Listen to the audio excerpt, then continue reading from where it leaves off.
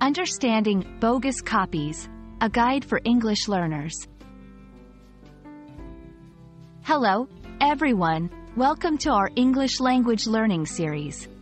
Today, we're diving into the phrase, bogus copies. This might sound a bit technical, but don't worry, we'll break it down together. Stay tuned to understand what it means and how you can use it in everyday conversation. First, let's understand the word bogus. It's an adjective that describes something as fake or not genuine. When we say something is bogus, we're saying it's a counterfeit, a sham, or simply not real. You'll often hear it in contexts where authenticity is crucial, like in discussions about documents, products, or even news. Now, let's look at the word copies. This is a noun that refers to things made to look exactly like something else. Copies can be of documents, artworks, products, etc. They are replicas or reproductions of the original item.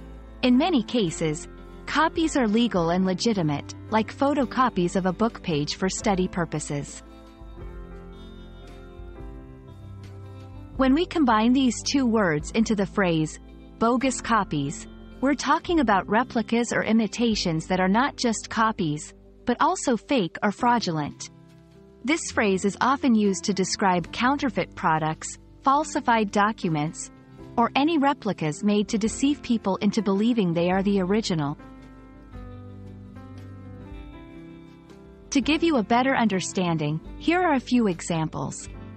1. Counterfeit money. If someone is using bogus copies of money, they're using fake money that looks like real currency. 2. Fake documents. Bogus copies of passports or certificates are fraudulent imitations of these important documents. 3. Counterfeit products. In the market, you might come across bogus copies of branded clothes or electronics, which are illegal imitations of the real products. And that's it for today. We hope this video helped you understand the meaning of bogus copies.